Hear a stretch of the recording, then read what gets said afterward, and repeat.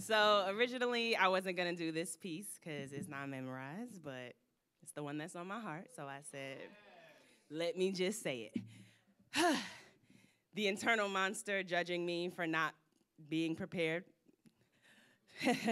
Let me just slay it. In fact, let me just say it, because if I'm reading or not, if it's going to kill if I just say it. So here I go, confronting my perfectionism in front of all of you, resisting the urge to put down this paper and perform an old poem I know I can do, because that would be safe, right?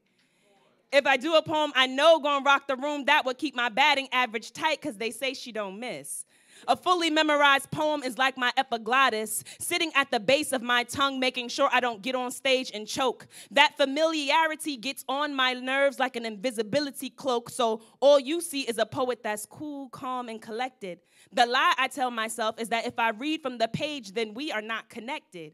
That every time I put my head down to look at the words, it's like I'm hanging my head in shame. That if they see me online reading from a paper, it's going to sully my good name. If I give credence to these catastrophizing thoughts, then they become voices in power, with strength enough to convince me my reputation is in danger, while at such a safe space as voices empower. If I'm just open at the mic, the poetry is the feature.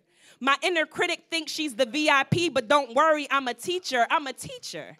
God speaks through me, and with my words, sometimes I impart a lesson. So if I refuse to do a piece because it ain't memorized, I could be blocking someone else's blessing. I'm just up here confessing that I don't like to show up if I'm not off book, but that's just the actress in me. But as a poet, what's more off is if I show up with no vulnerability. So yes, I prefer to look you in your eyeballs the whole entire time. But I give you my words as the windows to my soul when I can't offer you mine, and they open, baby. We open at the mic. If I don't feel prepared to bear my soul on stage, well, then I'm probably doing something right. Sometimes I gotta remind myself, having all the words in my head is fire, but paper is also super flammable.